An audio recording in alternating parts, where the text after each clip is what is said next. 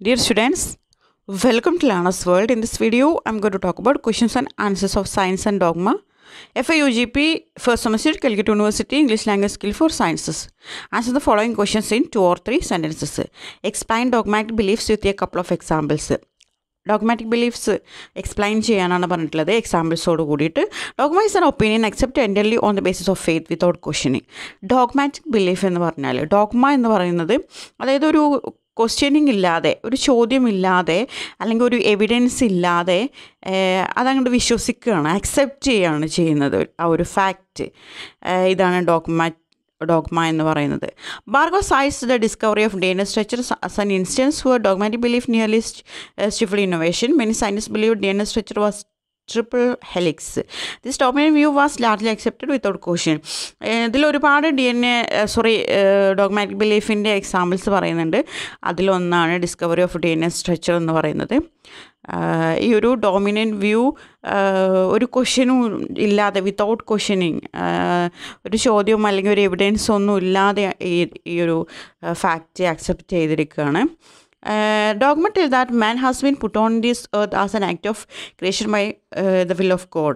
അതുപോലെ ഡോഗ്മാറ്റിക് ബിലീഫിൽ പറയുന്നത് ഹ്യൂമൻ ഒറിജിനെ കുറിച്ചിട്ട് പറയുന്നത് ദൈവത്തിൻ്റെ ക്രിയേഷനാണ് ഹ്യൂമൻ ഒറിജിൻ എന്നാണ് പറയുന്നത്. According to dogmatic belief death is A unitary event people believe in the existence of heaven and hell. അതുപോലെ ഡോഗ്മാറ്റിക് ബിലീഫിൽ ഡെത്ത് എന്ന് പറയുന്നത് ഒരു യൂണിറ്ററി ഇവൻ്റ് ആയിട്ടാണ് അവർ കൺസിഡർ ചെയ്യുന്നത്. അതായത് അവർ ഹെവൻ ആൻഡ് ഹെല്ല് സ്വർഗവും നരകമൊക്കെ ഉണ്ട് എന്നുള്ളതിലൊക്കെ വിശ്വസിക്കുന്നുണ്ട്. Why does Bhargava argue that dogmatic beliefs like rebirth and the soul can lead to social injustice? എന്തുകൊണ്ടാണ് ഭാർഗവ പുഷ്പ എം ഭാർഗവ ആർഗ്യൂ ചെയ്യുന്നത് ഡോഗ്മാറ്റിക് ബിലീഫായിട്ടുള്ള റീബർത്ത് ആൻഡ് സോൾ ഇത് സോഷ്യൽ ഇൻജസ്റ്റിസിലേക്ക് നയിക്കും? എന്തുകൊണ്ടാണ് അങ്ങനെ പറയാനുള്ള കാരണം? Dogmatic beliefs like rebirth and soul which lakh evidence and conflict with modern biology can lead to social ഇൻജസ്റ്റിസസ് such as the caste system by blaming current problems on unprobable past actions. അതായത് dogmatic ബിലീഫായിട്ടുള്ള rebirth പുനർജന്മം ആത്മാവ് ഇതൊക്കെ ഇതിനൊന്നും ഒരു particular evidence തെളിവുകളില്ല. അതുപോലെ തന്നെ modern ബയോളജിയുമായിട്ട് ഇത് conflicted ആണ്. ഇതൊക്കെ സോഷ്യൽ ഇൻജസ്റ്റിസിലേക്ക് നയിക്കുന്നുണ്ട്. അതായത് സോഷ്യൽ ഇൻജസ്റ്റിസ് ആയിട്ടുള്ള കാസ്റ്റ് സിസ്റ്റത്തിലേക്കൊക്കെ ഈ കാസ്റ്റ് സിസ്റ്റം ബ്ലെയിം ചെയ്യുന്നത് ഇപ്പോഴത്തെ പ്രോബ്ലംസൊക്കെ പാസ്റ്റിൽ മുൻ ജന്മത്തിൽ അവർ ചെയ്തിട്ടുള്ള അൺപ്രൂവബിൾ ആയിട്ടുള്ള പ്രവൃത്തി മൂലമാണ് എന്ന് വിശ്വസിക്കുന്നുണ്ട്. According to Bhargava, how do scientific and dogmatic views on human origin differ? ഭാർഗവയുടെ അഭിപ്രായത്തിൽ എങ്ങനെയാണ് സയൻറ്റിഫിക് അതുപോലെ ഡോഗ്മാറ്റിക് വ്യൂസ് ഹ്യൂമൻ ഒറിജിനെ കുറിച്ചിട്ടുള്ള scientific and dogmatic views different ആയിട്ടുള്ളത് വ്യത്യസ്തമായിരിക്കുന്നത് എന്തുകൊണ്ടാണ്? Bhargava distinguishes scientific and dogmatic belief on human origins. In scientific view, humans evolved from a common ancestor with other primates through natural selection. Scientific view human origin എന്ന് പറയുന്നത് ആൻസിസ്റ്ററിൽ നിന്ന് വന്നിട്ടുള്ളതാണ്. അതായത് primates, അതായത് ആദിമ മനുഷ്യനിൽ നിന്നാണ് മനുഷ്യൻ്റെ ഒറിജിൻ എന്ന് പറയുന്നത്. Whereas in dogmatic belief, human created by a divine being or supernatural force. പക്ഷേ ഡോഗ്മാറ്റിക് ബിലീഫിൽ ഹ്യൂമൻ്റെ ഒറിജിൻ എന്ന് പറയുന്നത് ക്രിയേഷൻ ഓഫ് ഗോഡാണ്. അതായത് ഒരു ഡിവൈൻ ബീയിങ് ആണ്, ഒരു സൂപ്പർ നാച്ചുറൽ ഫോഴ്സ് ആണെന്ന് പറയുന്നുണ്ട്. Scientific view supported by fossil records genetic data, വെറാസ് dogmatic view based on faith. ഈ ഡോഗ്മാറ്റിക് വ്യൂ ഒരു വിശ്വാസത്തിൻ്റെ പുറത്താണ് പറയുന്നത്. അവിടെ എവിഡൻസോ അല്ലെങ്കിൽ ക്വസ്റ്റ്യനിങ്ങോ ഒന്നുമില്ല. പക്ഷേ സയൻറ്റിഫിക് വ്യൂ ഇതിന് സപ്പോർട്ട് ചെയ്യാൻ കുറച്ച് ഫോസിൽ റെക്കോർഡ്സ് ഉണ്ട്, ജെനറ്റിക് ഡാറ്റയൊക്കെ ഉണ്ട് എന്നാണ് പറയുന്നത്.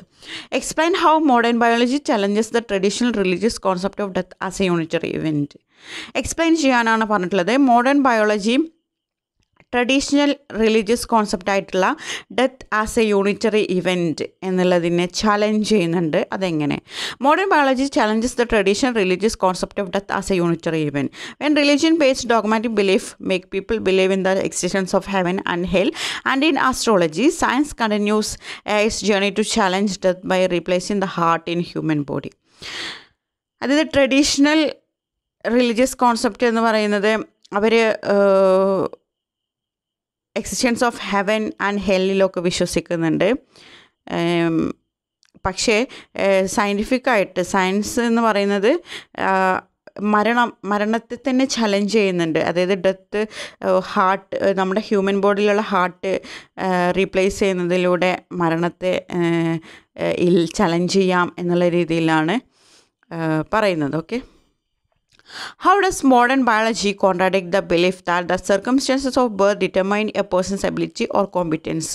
എങ്ങനെയാണ് മോഡേൺ ബയോളജി കോൺട്രാഡിക്റ്റ് ചെയ്യുന്നത്, എതിർക്കുന്നത്?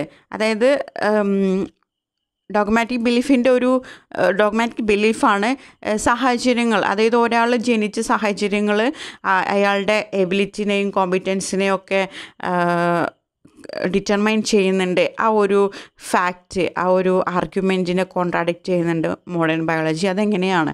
Modern biology കോൺട്രാഡിക്ട് the belief that the circumstances of birth determine a person's ability or competence, emphasising instead the complex interplay of genetic and environmental factors that shape human development.